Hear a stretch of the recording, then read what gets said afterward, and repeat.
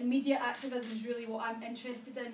My PhD research is around how to reclaim the media from the corporations, especially around mega events such as the Olympic Games and the Commonwealth Games. So I did some stuff in Vancouver where I worked with local independent media organisations and activist groups who were using the Olympic Games as a frame to further their causes in terms of what they wanted to get out of that. And from that, I'm working as part of an organisation called Media 2012, where I'm the coordinator, the national coordinator, where I speak to groups around the 13 regions of the Olympic Games that LOCOG have defined, and I get them to sign up to sort of projects which are related to citizen media. So Citizen Relay is the Scotland arm of what's going to be happening. Media 2012 was devised in October 2010 in Manchester as part of AND Festival, where we decided to launch a community network for the Olympic Games. So we are not interested in covering the things that you will see in the mainstream media, which will be sport predominantly, and most people come at the Olympics and the Commonwealth Games as a sport-based phenomenon.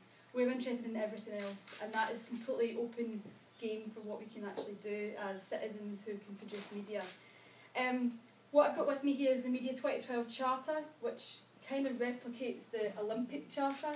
It looks like this. It's available to download on our website, media2012.org.uk, but the most important thing that's on the back of this is our Media 2012 accreditation. So you can join us as a part of our media network, where you print off your own media pass and you join the media community around the games. If you think that this is crazy that you're printing off fake passes, we did this in Vancouver, and 300 of us got into various locations, including sport venues, pavilions, sponsorship.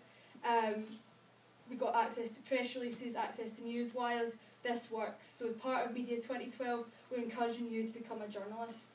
And automatically through Citizen Relay you become part of the 2012 network. So there's potential to reach not only a national network, but an international network. There's people connected through Vancouver, Sochi in Russia, which is doing the next Winter Olympic Games, and Rio 2016, where we're already starting to build a network there. So I encourage you today just to go away, go to media2012.org.uk and print off your own media pass, and you can too be a journalist. And I'm going to lead on to John, because John's actually our East Midlands partner who's also heavily involved. Is that right? Yeah. Thanks very much. And we've got we've got John Costa.